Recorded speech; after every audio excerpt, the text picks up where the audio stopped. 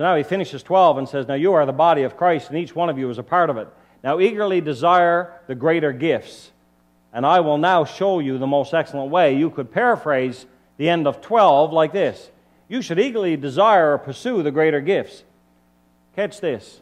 But in case the pursuit of the gifts causes you to lose sight of what is really important, let me first talk about love, which is not a spiritual gift, but an overarching way of life that provides the framework in which the gifts can and should be used.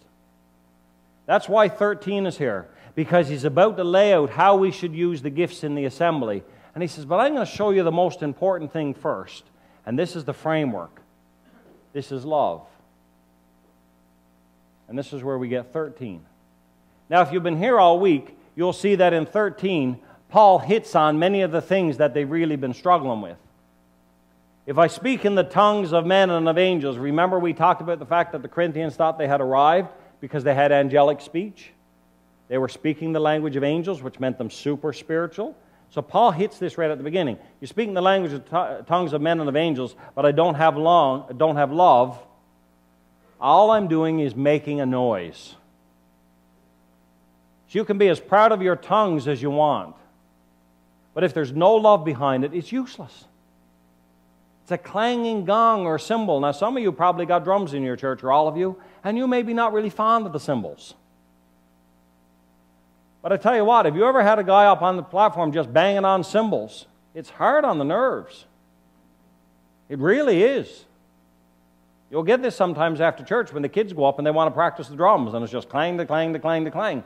That's how God hears our tongues without love. Clang, to clang, to clang, to clang.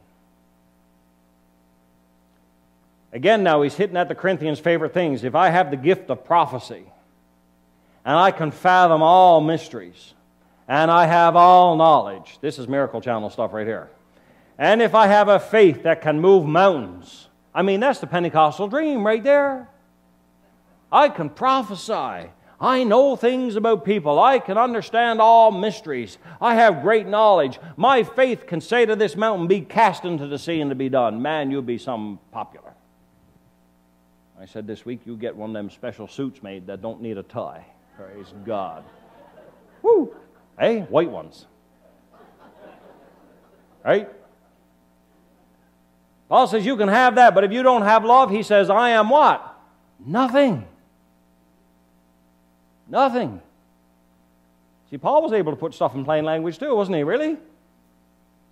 Not, oh, that's okay. You got nothing. And he says, I am nothing. If I give all I possess to the poor, and even surrender my body to the flames, but have not love, I gain nothing. He begins with tongues, which is their problem, and includes other charismatic and self-sacrificial deeds. Then he describes for us how love acts. And if you ever want to know, I don't know if you've ever done this before, put your name in the place of love here. It's awful. It really is. Do it alone and not with your spouse, so you haven't got to watch them laugh. But just put your name in the place of this. Love is patient. I've already failed.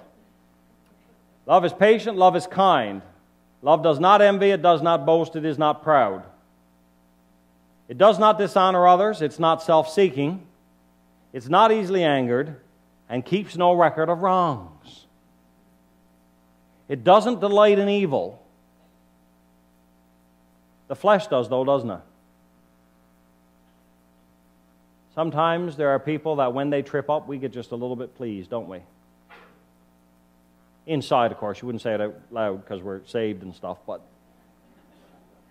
there are people who have been walking around just a little bit too big to suit us, and when they crash, well, we kind of a little bit happy about that, aren't we? Privately. Of course, it's not private because God knows your thoughts. But love does never delight in evil. Never delights in somebody tripping up. Love actually never delights in somebody getting what's coming to them. That's the flesh. Love always rejoices with the truth. It always protects, always trusts, always hopes, and always perseveres. That's love. Love never fails. So now he goes back and he picks up, because the Corinthians are very convinced that because these have these spiritual gifts, they must be very spiritually mature people. So Paul's going to pick this up again, and he says, where there are prophecies, they're going to cease. Where there are tongues, they'll be stilled. Where there's knowledge, it's going to pass away. We know in part and we prophesy in part, but when the perfection comes, that is seeing Jesus face to face, the imperfect is going to disappear. When I was a child, I talked like a child, and I thought like a child, and I reasoned like a child. But when I became a man, I put the ways of childhood behind me. For now we see only as a reflection in a mirror, but then, praise God, we're going to see face to face. Now I know in part, but then I shall know fully, even as I am fully known. And Paul ends with this: these three remain, faith, hope, and love, but the greatest of these is love. Never mind spiritual gifts like tongues and prophecy. Even alongside faith and hope, nothing outlasts love. And you know why that is? Because when Jesus comes and we see Him face to face, you're not going to need faith. You're not going to need hope. You'll have hope fulfilled. And your faith will be sight. But love will persevere through all of eternity. That's why it has to be the basis for our actions. So the key point here is that without love, we are not spiritual. I'll say that again, Pentecostals. Without love, we are not spiritual. Without love, you cannot be spiritual. William Seymour, I told you this week, the pastor of the Azusa Street Mission, where the revival said, he said, I care not how many tongues you speak. If you have not love, you have not the baptism of the Spirit. I care not how many tongues you speak. If you have not love, you have not the baptism of the Spirit. And friends, the reason for that is that the Holy Spirit of God is love. And when you are baptized Him, you'll have to have a baptism of love. And He's saying you may be able to speak in tongues, but if you don't have love, you don't have the Spirit. Love should abound in your life then. And He does all of this to set us up for chapter 14. So you see where we are. We have a group of people who have elevated gifts, but they're living in disunity. They're living in sin, but they can still practice in the spiritual gifts. They've made one gift to be better than all the others, which, by the way, is tongues, which we've done some of in our own history. And Paul says, that's not what spirituality is. Spirituality is grounded in unity.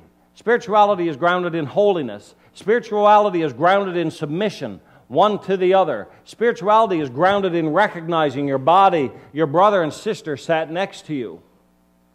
And spirituality is grounded in diversity, even while we have unity. So he lists the gifts, he talks about love, and now we'll conclude. He wants to teach them how to use the gifts in the assembly. Now, you know my experience?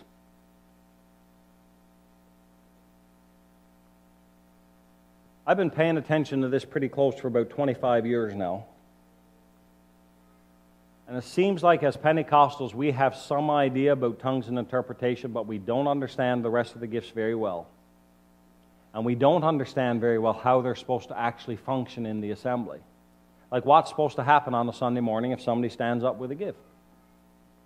So Paul actually walks us through that. He says, anyone who speaks in a tongue does not speak to men but to God. Indeed, no one understands him. He speaks mysteries with a spirit. But everyone who prophesies speaks to men for their strengthening, encouragement, and comfort. He who speaks in a tongue edifies himself. But he who prophesies edifies the church. I would like every one of you to speak in tongues, but I'd rather have you prophesy. And here's why. He who prophesies is greater than the one who speaks in tongues unless he interprets, so that the church is edified.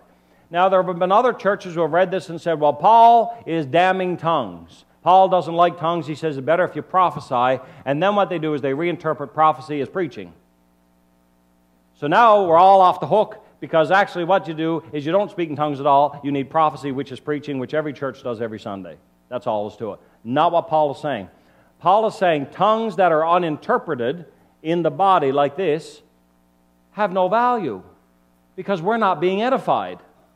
So unless you're going to interpret your tongues, then you need to prophesy, because prophecy speaks directly to the people and they're edified. Are you with me so far? So Paul's concern is not to push tongues out. Paul's concern is to say our goal is not to puff ourselves up. Our goal is to make sure our brother and sister is edified, built up. Okay? So this is the key issue. It's uninterpreted tongues, which is the issue, because the goal is the edification of the body and not the glorification of the individual. We have, in our context over the years, had people who regularly, I've heard stories, regularly stood up and they speak in tongues in the assembly, and you get the sense after a while that this is more about them being seen than edifying the body. This is how they feel spiritual. And you get this impression after a while because you realize there is no interpretation coming behind this. And we've all sat in those types of meetings, haven't we? Where so-and-so gets up and they speak in tongues, and now the pastor's there, and you know the pastor's trying to figure out what to do. Do I wait for the interpretation, although I'm pretty sure there's neither one coming? Or do I just keep moving? You all been there? I'll tell you what's going on there. He who speaks in a tongue edifies himself. Paul teaches that speaking in tongues is personally edifying to the believer. Quite apart from the sign that you've been baptized in the Holy Spirit, when you're baptized in the Spirit, we speak in tongues. Right? We believe that. That's a sign that we've been baptized. It's not the point. The point is the soon return of Jesus. That we need power in our lives to witness, because He's coming back soon. People are going to be lost. We need power. God gives us power through the baptism, and the way we know we got the baptism is tongues. But tongues was never the point. The soon return of Jesus was the point. The minute we mix this up as Pentecostals, and tongues became all about being Pentecostal, we saw a great decline in the number of people speaking in tongues because we lost the purpose for it. It was a sign of our empowering because of Jesus' soon return. Now, when that happened to you, I don't know if you realize this, but that was not meant to happen once. It wasn't meant to happen just around an altar. It was a prayer language given you to pray in every single day. And it edifies you. Paul says it right here. So if you have lost that ability, it's like a river that needs to be refreshed in you. You need to go back to the Lord. You're not being rebaptized, but you're saying, I can no longer pray in this prayer language. I want to be refilled. I want to be able to pray in tongues. We pick this up from Romans 8. Paul says, in the same way, the Spirit helps us in our weakness. We don't know what we ought to pray for, but the Spirit Himself intercedes for us through wordless groans or words that cannot be expressed. He who searches our heart knows the mind of the Spirit, because the Spirit intercedes for God's people with the will of God.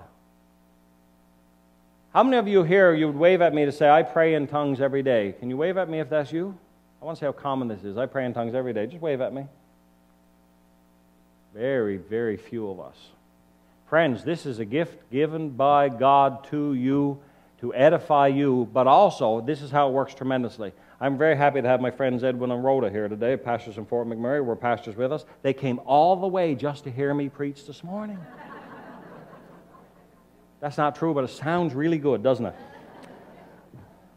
But I can know that Edwin is having a challenge, but I may not know what it is. So I have two options then. The preferred option traditionally in the church is for me to go around and gossip till I can figure out what his need is, so I can pray him more specifically. That's not really God's pattern. God's already set up His way for me to do this. I can know my brother there has a profound need, and I don't need to know what it is, because I can pray in tongues for him. And the beauty of praying in tongues, I don't know if you know this, the Bible says, he who prays in the Spirit prays the perfect will of God, because the Spirit knows the will of God. So I can actually pray the will of God for Edwin's life and have no idea what he's going through. I don't have to guess. I don't have to pray, oh Lord, do this for him or do that for him, not knowing what the will of God is, because the Spirit of God knows the will of God, and the Spirit of God prays through me for him the perfect will of God, and I haven't got no details. I can meditate on him. I can set my prayer towards him, because, you know, when you pray in a tongue, your mind is unfruitful, so to speak. So I can set my prayer towards him and say, God, meet his need. But I can pray in tongues, and the Spirit prays the perfect will of God for him. And that's a powerful tool in the kingdom of God that apparently we aren't utilizing enough. And if you've lost that ability, you need to go back to God for that. My brothers and sisters, Paul says, if I come to you and speak in tongues, what good will it be to you unless I bring you a revelation or knowledge or prophecy or a word of instruction? Since you're eager for gifts of the Spirit, excel in those that build up the church. For this reason, the one who speaks in a tongue should pray that they may interpret. For if I pray in a tongue, my spirit prays, but my mind's unfruitful. So what will I do? Paul says, I'll pray with my spirit. I will also pray with understanding. I will sing with my spirit, but I will also sing with understanding.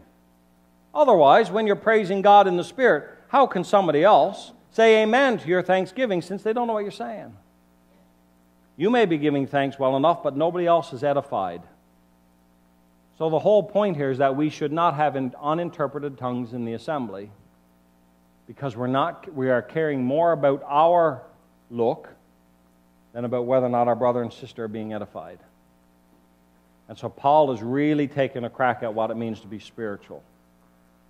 So the key point is that everything must be done for the edification of the body. Our worship together is not about ourselves. Our worship together, friends, is not about us. Let me say again what I said earlier this week. If you leave this service, and we all do it all the time, and we say, well, I didn't, the minute you do that, you've missed the point. I didn't like the song leader. I didn't like his songs. I really didn't like this soloist. I didn't really like what that chubby fellow up there from Tyndale had to say. That would be me. I know I threw you off with chubby. But the minute we do this, and we do it, we pass judgment. We have already asked entirely the wrong question, see. The only question I really need to ask here is, was the audience glorified? And that would be the Trinity. Did the Father receive our worship? Was it aimed at Him? Did the preacher speak the Word of God? Was God glorified in the Word? Was He glorified in our brother who sang to us, ministered in song?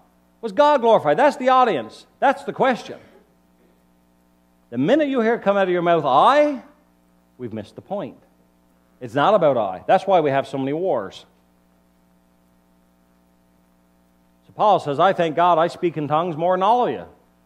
But in the church, I'd rather speak 5 intelligible words to instruct than 10,000 in the tongue. And the key point is that seeking our own glory in the assembly is actually childish.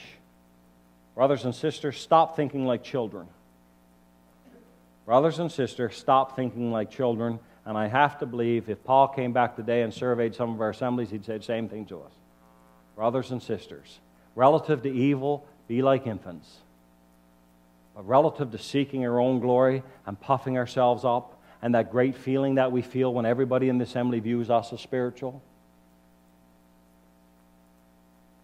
because we have the power, because the pastor's afraid of us.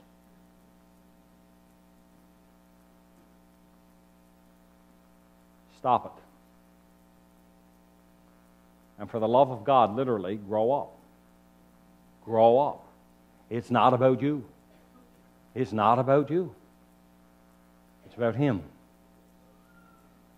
And that's really the point of 14.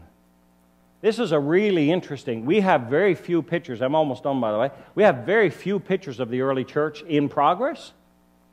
Some of you think that the Bible says somewhere in the Greek that we have to have church on Sundays, and it has to be at 11 o'clock and 7 o'clock. And if you move off the holy hour, God Himself is offended. We've never had wars over moving the time of church Sunday night from 7 to 6:30. I mean, there's people who have just about tore up their membership cards and canceled their plot in the graveyard. They ain't that mad. They're going to be buried out in the back garden.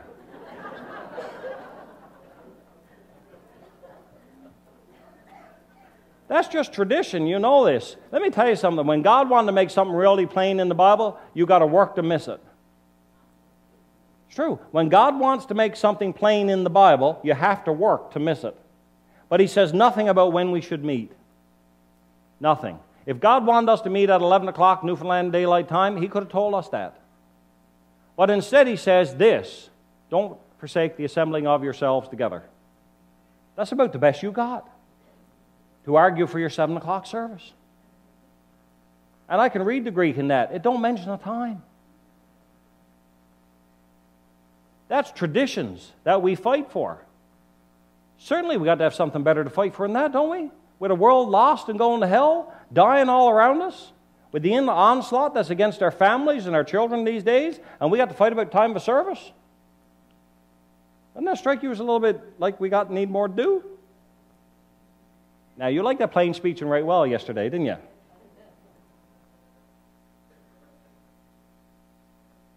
We get caught up in an awful lot of silliness sometimes, friends, with a world that's lost around us. We really do.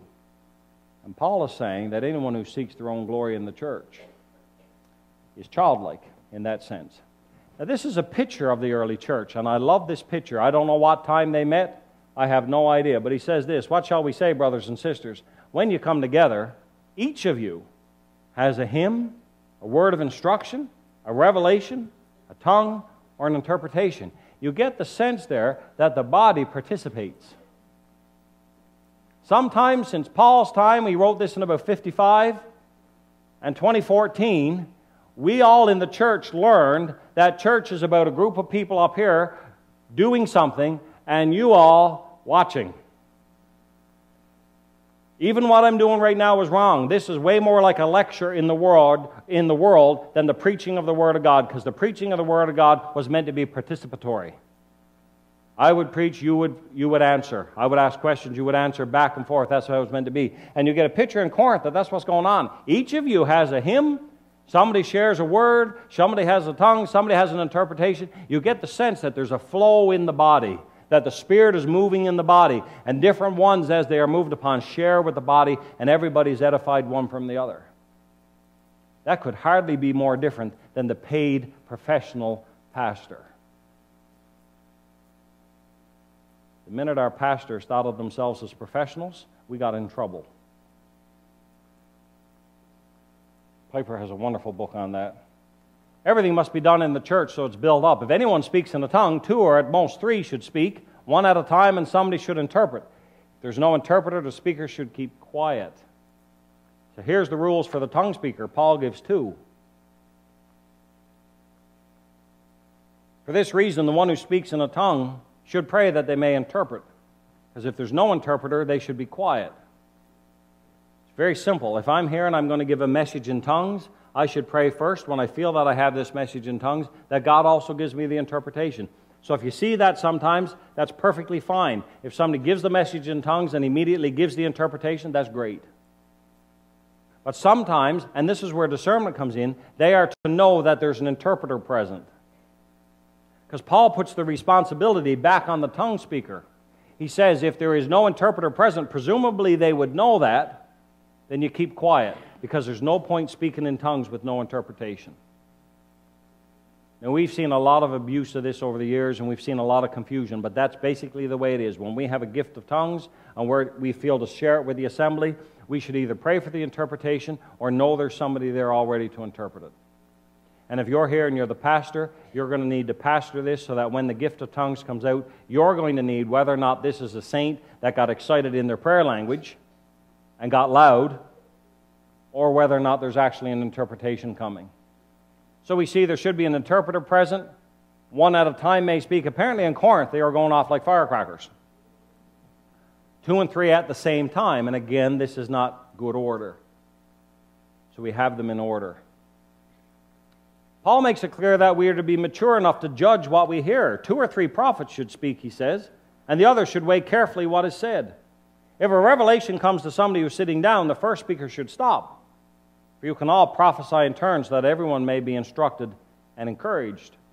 They had so much prophecy going on, they had to take turns. And some people prophesied a long time. They'd have to sit down and stop so the next person could kick in. We don't really have that problem much now. But this is a picture of the church in Corinth. So 2 or 3 prophets should speak, and the others should weigh carefully what is said. We are to be mature enough in the body so that when we hear something, we are to judge it. We are to discern it. We feel uncomfortable doing that now, don't we? But some of you have done this all your lives, and you didn't know really whether or not you're doing it. But all of you have heard a message in tongues and interpretation, and when you got out in your car, you thought, I don't believe that was God. That was like 3 verses of a hymn, a little bit of King James, Jesus is coming soon, let's go to lunch. We've heard them, right? and you get the sense deep inside that didn't really seem to be from the throne. Well, what you're doing there is you're discerning. That's good. You're called to do that. You're not called to chew apart your brother and sister, publicly, certainly, but you are called to discern perfectly. You should know when a gift is given whether or not that was the Spirit or not. You're supposed to know that. But have you also heard times when tongues and interpretation have used and sent a shiver down through you? When the message comes forward and you think, I just heard from the throne room. You ever heard exhortation like that? You haven't got to wonder? You know that was God just spoke to us just then. He stopped what he was doing in the providence of the universe and saw our small little church around the bay, and he looked down and he spoke directly from the throne room to us. Have you heard them? And you knew it, didn't you? That's discernment. That's what we're called to do. I take 3 approaches. I teach my students this in the gifts. If you were here this morning and you were to move in the gifts, I view them as one of 3 ways. And if you're here and you're a pastor, you should be making time for the gifts to operate in your assembly regularly. You really should. This is the edification of the body. But when the gifts come, I, as the pastor at the time, have to do this in real time. I have to discern, and I discern it one of 3 ways. It's either positive, which means I can sense right off the bat, this is from God, this is edifying the body, that's fantastic. It might be neutral. There might be a fair bit of flesh in there, but it doesn't really hurt. It doesn't really hurt to quote a little bit of it as well with my soul. So let it go. You may speak to them after, you may not, depending. But you're also going to have to be ready that every now and then the flesh will really take control of somebody, and they're going to stand up and try to line somebody up in the body, and it's very negative and it's very harsh. The Spirit of God does not speak to us very negatively and harshly through the gifts. The Spirit of God corrects, but it's also always in love with mercy and grace. And when you hear something come across that sounds like a gift, but it's harsh, it's not the Spirit of God. And if it's harsh enough and it's condemning enough, I sit it down. And I do that because as the shepherd, I am responsible for the sheep. And I can't have somebody coming in and tearing apart the sheep and me watching it.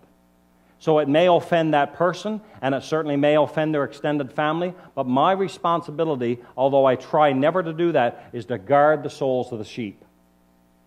So there will be times you're going to need to sit some of that down. And that is just the nature of it.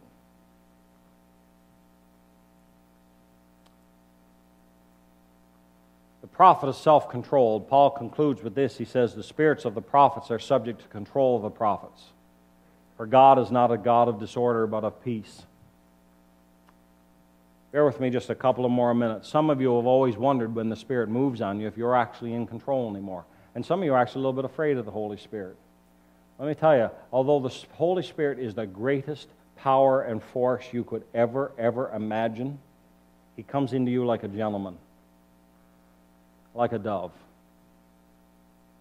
I got a glimpse one time in Newfie Chapels, and my students here from Tyndale can tell you we have had some wild times in Newfie Chapels, but I was praying in the Spirit one night in Newfie Chapel, and God, it was like He hauled the curtain back and whipped it back again for me, and I got the quickest sense of what the Holy Spirit was like. And it's like an all-consuming, awesome power that you couldn't even begin. You would go flat. The Bible says this. They fell on their faces, though dead. That the sheer terror of the power was unbelievable. And I got the faintest glimpse. But yet, when that all-consuming power of the universe comes to you, He comes to you like a dove and a gentleman. And Paul says here very plainly that the spirit of the prophet is subject to the control of the prophet. And what that means is that the Spirit is not going to come in and make you do a pile of crazy stuff you don't want to do. It means you haven't got to go and act out in all kinds of ways. It means that your spirit is in your control, which means you can act in order and in good conduct within the assembly. You have not got to be afraid. So Paul concludes by saying, therefore, my brothers and sisters, be eager to prophesy and don't forbid speaking in tongues, but everything should be done in a fitting and orderly way.